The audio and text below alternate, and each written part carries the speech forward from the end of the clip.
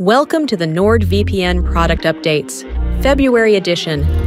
Let's take a look at what's new for iOS.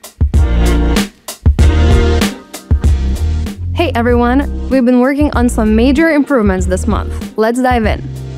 Big news for iOS and macOS users. NordVPN is taking security to the next level with post-quantum encryption.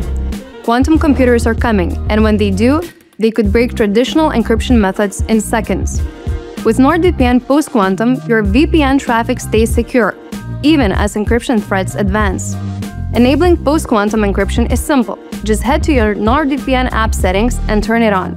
Keep in mind, post-quantum encryption is currently available with the NordLynx protocol only and isn't yet compatible with a dedicated IP, the OpenVPN protocol, and obfuscated servers.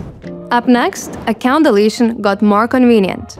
No more contacting us from the app to request account deletion. Now, users can delete their account directly from their Nord account with a guided, automated flow. No more back-and-forth support emails, just a simpler way to manage your account. Moving forward, we've also made a few smaller but meaningful improvements to enhance your overall experience. First, we're always staying on top of new jailbreak methods, and as soon as we spot new methods, we act. And with this latest update, our detection has been improved to keep security tight. Also, threat protection, a widely loved feature by our users, is now always within reach. We've moved it to the bottom navigation bar, swapping places with MeshNet, which can now be found in your profile. With threat protection, you can block phishing websites, stop intrusive ads on trackers, and stay protected even without an active VPN connection. It's a simple change, but one that makes powerful online security even more accessible. That wraps up our major updates for iOS.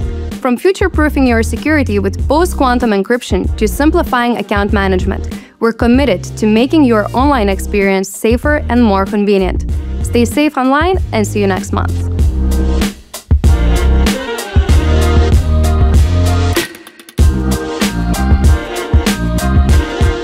If you like this video, subscribe to our channel for more NordVPN updates.